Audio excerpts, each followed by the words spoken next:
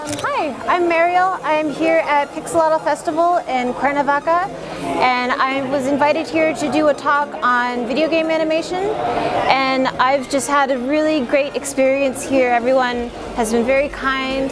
The event is beautiful and really well run. It's just maybe actually one of the nicest events I've been to.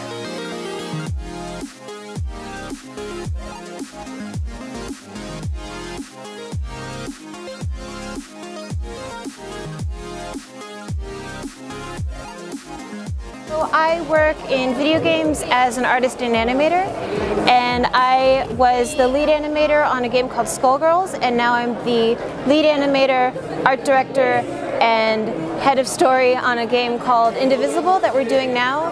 And just in general, I do generally 2D animation and illustration in video games.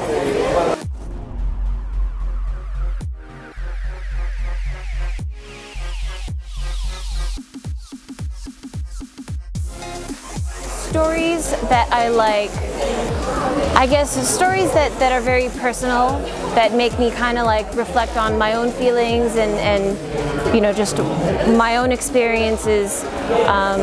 You know, I always love those kind of stories, but also, you know, I love stuff that's very exciting or like thrillers, you know, just all kinds of things, but I do like stories that are very personal.